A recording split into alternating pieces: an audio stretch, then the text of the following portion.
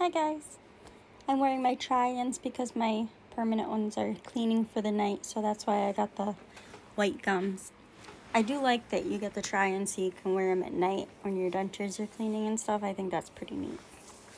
But I just wanted to give you guys an update. But shh, I'll get in trouble if anybody knows I gave an update. It's crazy. So they finally emailed me back. They said they reinforced the dentures so the way they are will be fine. They basically blamed me for putting Denture in them for ruining the fit, even though the fit was off when I first got them before I even put Denture in them. Yeah. So they're waiving their liability here so that they don't get in trouble. I have video proof that they were wrong before I put the Denture in. So if they want to come at me with lawyers and stuff, they're more than welcome to. In fact, I'm technically speaking, according to them, I'm not allowed to talk about my dentures at all without going through their lawyers first. So apparently they're my dentures, but they're not mine to do with as I please and talk about as I please. So I don't know what I paid all that money for, if I'm just there like on loan or something. It's crazy and it's weird and it's ridiculous, and I don't know.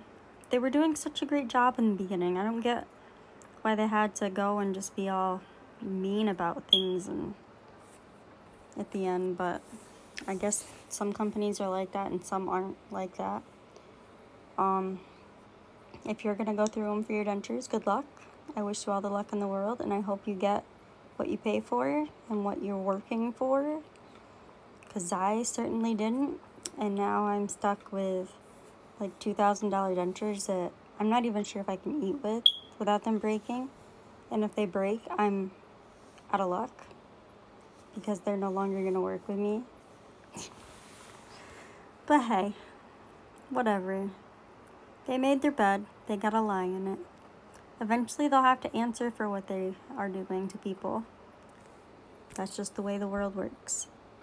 So I just wanted to give you guys a quick update.